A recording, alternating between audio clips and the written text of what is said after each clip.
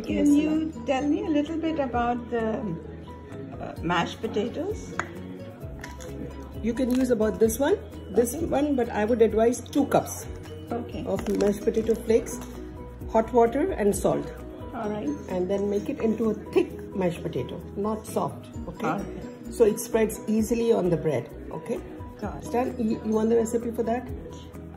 We'll put it in the caption. Okay. So that's the filling, beef filling. And then we have our eggs and the bread and breadcrumbs.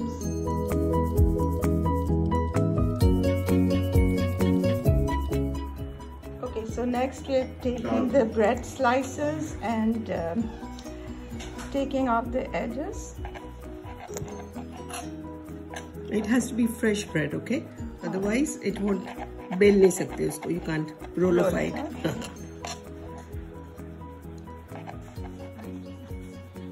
So you don't need to wet it, huh? Nothing. You just roll it out a bit. Okay. Interesting. I think that's what I was doing wrong, was making it wet and then it would... Make it pretty thin, okay? Yeah. So, it's a little bit warm. We'll wait till it cools down a bit. So after we roll the bread, then you put the mashed potatoes on it, right? Okay. That is...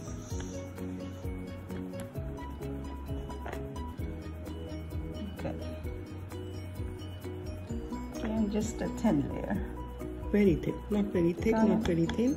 Itna ke bas wo hold kare na filling ko, it will hold the filling a bit. Okay, the filling in. And then we'll give the recipe of how we made the beef. And they can also put anything. Anything, right? anything. They can even vegetables, put chicken. You can put, you know, boiled vegetables with. Yes. Or you can even put mayonnaise and chicken. Yeah. Like the chicken salad thing. Got it. And you can even put cheese in it if you want. Okay, this way. Okay. Then you roll them like this. Okay. And then cut it. And you take some mashed potato. Seal the sides. Yeah. Oh, very good.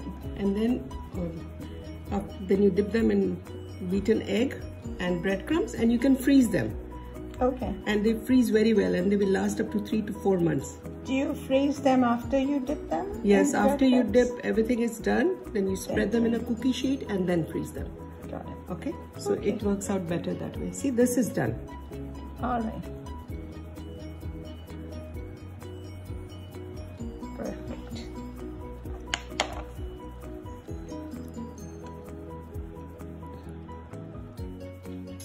First we dip them in the egg and then in the breadcrumbs. Then the oil is being heated.